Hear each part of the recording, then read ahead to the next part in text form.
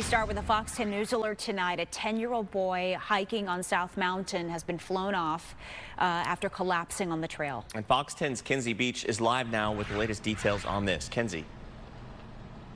Yeah, guys, we spoke with Phoenix Fire Captain Sean Dubois, who says this one does not look good. We know that a 10-year-old boy is listed in extremely critical condition right now after hiking here on South Mountain. He was out here since 9:30 this morning. Now, we don't know why they were out here for close to 5 hours during the hottest part of the day. It's over 110 degrees out here just right now. And Phoenix Fire got the call at 2 p.m. Sky Fox captured crews giving the kid CPR on this trail. He was taken by helicopter and is listed in extremely critical condition. They were about a mile into the trail where he was rescued.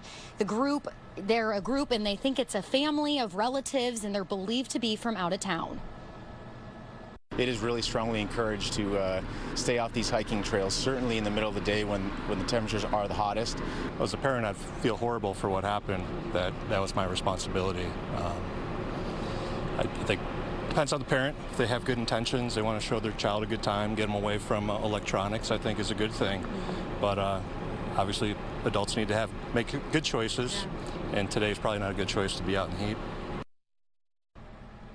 Now, we're here at the base of South Mountain Trail, where there are a bunch of signs here warning people of the heat, telling them to hike when it's cooler outside in the early morning or the evening, and turn around before your water is halfway gone. Now, we know that this group was out here since about 9:30 this morning, so it's not clear what they were doing from 9:30 until that call came in at 2 o'clock. Since we've been here, we've seen people still going out on the trails. Now, Camelback and Piestawal Peak are closed when there's an excessive heat warning. There isn't one today, but South Mountain is not included in that. Live from South Mountain, Kenzie Beach, Fox 10 News. They're here, and there's so many of them. It was picked up on radar Saturday. Yeah, we're talking about, first I thought we were talking about cicadas, but no. We're talking about thousands of bats that emerged from the bat cave along the Arizona Canal Trail. We have a bat cave? We have a bat cave. What? Yeah, it's pretty interesting. Look at that. Fox 10's Ashley Rodriguez reports that this swarm will soon swell to double its size. Hey, Ashley. Hey, yeah, we have a bat cave, and it is so cool. My first time being over here. Now, I was able to see one bat today. Obviously, they're nocturnal. They only come out at night. But I know that there are tons of them in there because I could hear them. Now, I spoke to an expert that says it's mainly lady bats in there, and they are going to be taking care of their babies. They're pregnant right now. They're incubating them. So if watching bats swarm out during the summer is your thing, you're going to want to wait till September, because that's when the swarm is expected to double in size.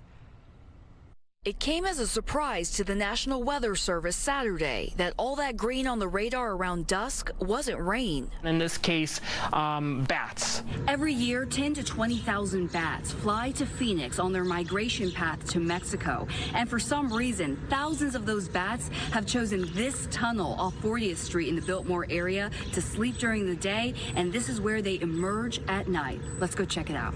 Photographer Alessa Contreras and I tried to catch a sighting of the swarm. We saw one, and just that one scared us.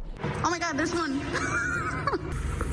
So far, we can't see the bats, but we can definitely hear them. It sounds like they're in between the slabs of the tunnel. Just listen. The bats, most likely of the Mexican free-tailed sort, are nocturnal, only coming out at night. There's a fascination, and fascinations, negative or positive, draw people to go out and experience them. University of Arizona's Dr. Jonathan Durbridge says these furry flying mammals are drawn to any dark spaces without humans. In this case, the Bat Cave in Biltmore is now their temporary maternity roost, where females incubate their babies until they're ready to fly to Mexico. And for each bat in there now, there will be an extra one flying out. That number towards the end of the summer is actually going to be slightly larger, maybe significantly larger. Robert Polk has brought the family to sit outside the tunnel until nightfall to watch the summer swarms, an activity that's captivated humans for centuries. Coming in at the right time and waiting and being patient, you'll get to see them coming out. Yeah, it would be worth it. Now, as I was talking to people about this story, there was some concern that possibly with thousands of bats flying around, you could get bitten and get rabies, right? That's kind of like the myth out there. Well, the experts said that bats really avoid humans. They don't want to be anywhere near us. It's very rare that a bat would attack you, and you would know if an animal had rabies. Really, why they leave their roost is to go find food, and they're really after mosquitoes. So they're really our friends. We'll send it back to you in the studio.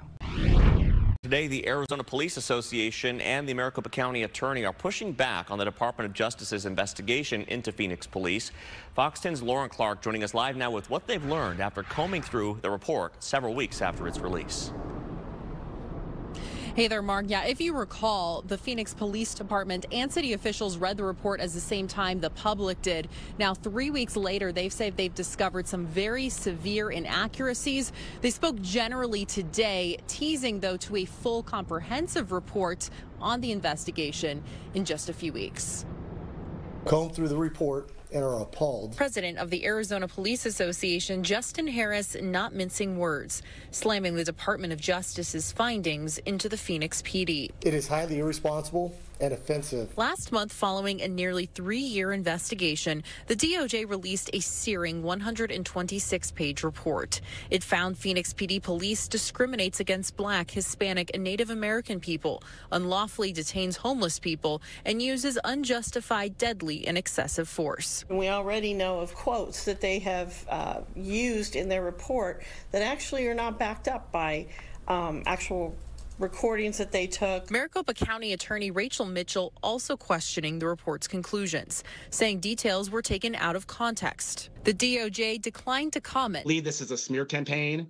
I believe this is many people who have spoken out, homeless people, people of color, mentally ill people who have spoken out wanting change, and you have facts and evidence based upon lawsuits that we have filed ourselves. But civil rights attorney Benjamin Taylor, who has sued the city of Phoenix's police department, says it's time for accountability, suggesting the city needs to sign a consent decree with the police department overseen by a judge and DOJ appointed monitor to implement change. The reason why you don't want the city of Phoenix looking over themselves is because it's like the wolf guarding the hen house. Now, proponents of a consent decree says it keeps police accountable and helps improve relations between police and the community. However, critics say it's costly and ineffective, pointing to several cities under one that have seen an increased crime rate and costing millions of dollars. Now, city officials on the record have said they do not want to sign a consent decree, setting the stage for a potential court battle. Reporting live here in Phoenix, Lauren Clark, Fox 10 News.